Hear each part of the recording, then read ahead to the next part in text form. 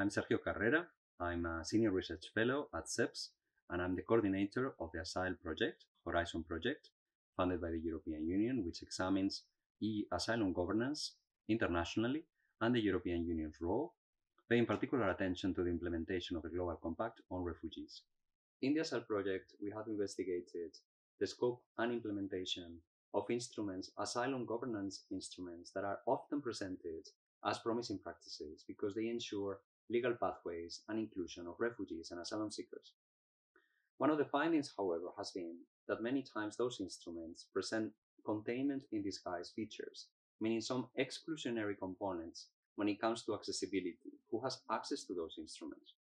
We have found that in many cases there are discrimination at stake, meaning that some people may have access to these instruments and not others. These include, for instance, resettlement, private sponsorships, initiatives.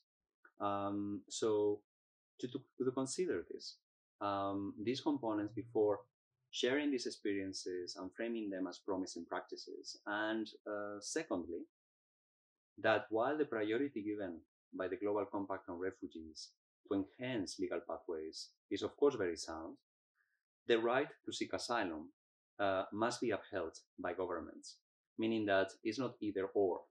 It's not, we have resettlement, and therefore what happens with all those people who appear at external borders of those countries seeking asylum and who have made their journeys because of all the legal obstacles they faced to travel safely and legally in an authorized way.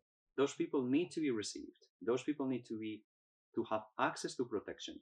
So this principle of a protection-driven approach and the principle of additionality, meaning that legal pathways must be additional to the right to seek asylum.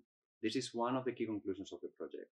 And here the European Union can and should play a role, not only in focusing on containment, closing borders, but instead facilitating legal avenues for travel and entry, and not closing borders to asylum, but upholding asylum seekers' rights.